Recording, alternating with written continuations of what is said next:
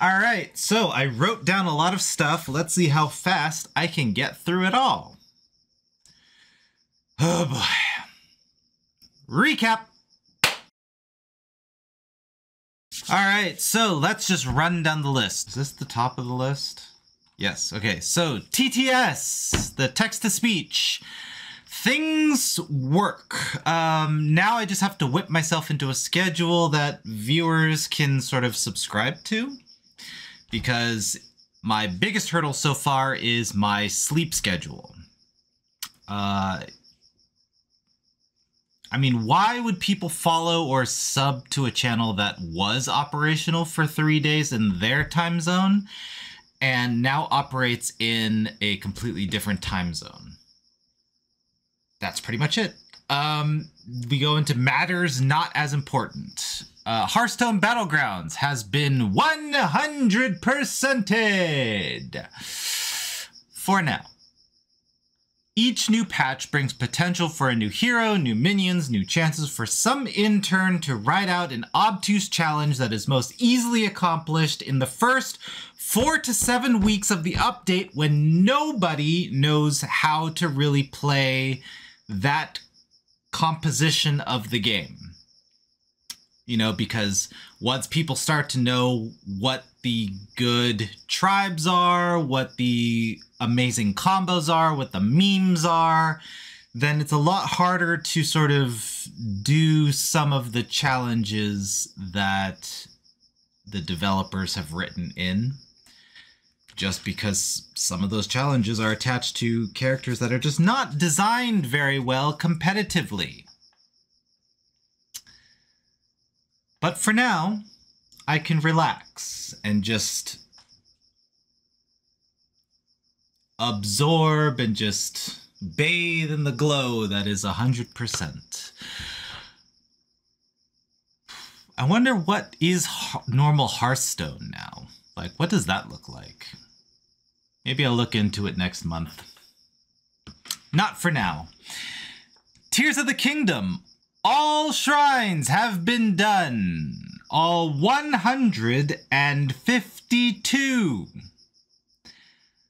I found the puzzles actually interesting or fun. There wasn't any that were really trivial or boring.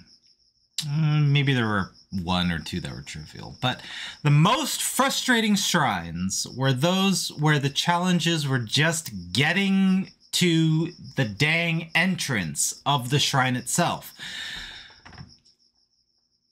Hated it. The Master Sword has been acquired.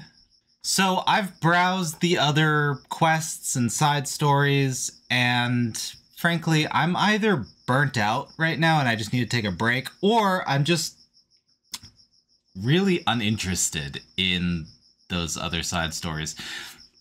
So either way, the main story is the most compelling. So next we meet, Tears of the Kingdom story-wise may be done. Everything, like most of it, might be explored. I am planning out a digital roadmap, like a caravan of chaos, if you will, based within the game so that I can run that game for a future charity. So I try my best to play through the game and get to finishing it, but based on the actions that the viewers have, the game might take a little longer.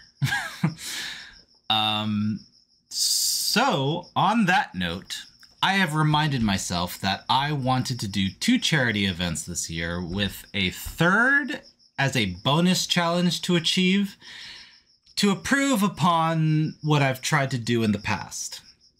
This year is progressing ever faster, it feels, and therefore I am slacking and not doing most of what I planned I should be doing. That being, after learning new skills, stream using it. In this case, it's learning TTS, Blender stuff, the little OBS things, planning out small charities, then gather potential participants, then execute the events, and then see what can be done better. And so with that, I am now adhering to something of a show schedule. The recap series has kept me relatively regular as far as uploading to YouTube and just reminding myself how to even operate Sony Vegas. So I just need to kick myself in the butt and just start streaming, no matter how embarrassing or uninteresting that content might be, and I can just kind of take that as constructive criticism and then work on that. So the challenge here is to share it, even if I think it's boring. Perhaps my messing around will even save someone else some time and stress in the future. So YouTube is Monday, Wednesday, Friday. Links will be in the description of this video, but a quick description is the non-chill, lackadaisy gaming things. So more sort of focused, kind of silent, but like I'll be working in Blender, Unity, Unreal Engine, yada, yada, yada. Those things will be streamed to my oldest channel, Tyler Tashima. For the more silly things, for the more gaming things, those will be streamed to Wild Rue Yonder, as seen here.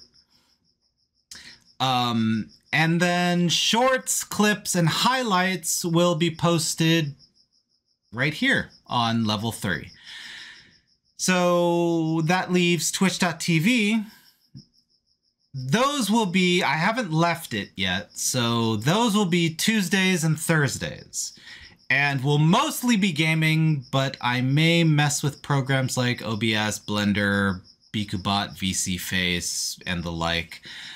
So that's the tentative schedule for now. Again, all of that will be in the description below. Please check that out. Follow those channels because, wait, what about time windows? I have a very messed up sleep cycle right now, so I want to prove to myself first that I can get the days in line before I prove to the public that I am worth their time. So once I can get the days down, then I can sort of fine tune the time windows in which I can get lunch, when I can get dinner, when I can go to sleep, yada, yada, yada. Otherwise, I'm just going until I exhaust myself, and that's not healthy.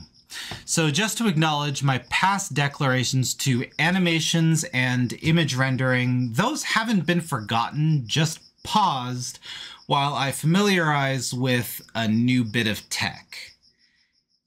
This time it's BikuBot, so hopefully late July sees a massive uptake in produced stuff.